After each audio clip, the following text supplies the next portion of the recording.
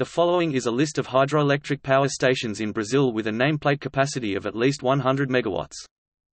According to the Associação Brasileira de Distribuidores de Energia Elétrica (ABRADEE), there are 201 hydroelectric power stations in Brazil with a nameplate capacity of more than 30 MW. The total capacity of these power stations in 2015 was 84,703 MW.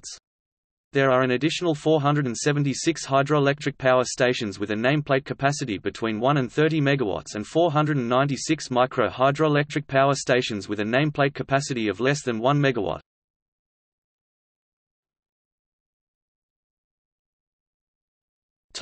See also: List of power stations in Brazil.